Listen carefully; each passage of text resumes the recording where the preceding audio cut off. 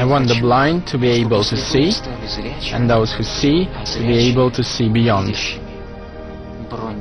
Bronnikov.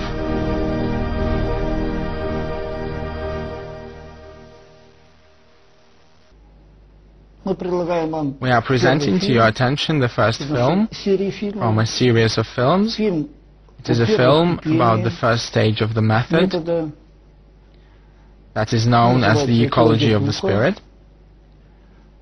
I think that it is a really good title, which, by the way, we borrowed from the Patriarch of the Russian Orthodox Church. He said once that the ecology of the human spirit is the most important thing today.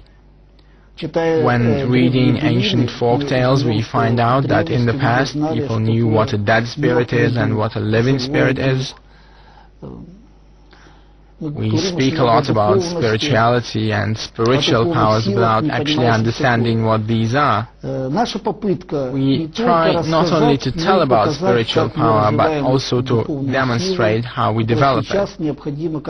And we need it now more than ever, because we are influenced by computer technologies and an aggressive external environment.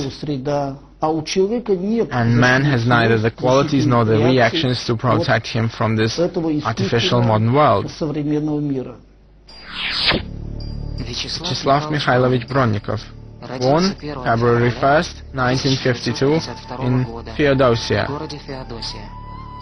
academician of the Informatization Academy, Doctor of Philosophy, Professor, founder of Cosmos Psychobiology, author of the method Informational Human Development, President of the International Academy of Human Development, author and head of the International Investment Project Social Ecology of the 21st Century,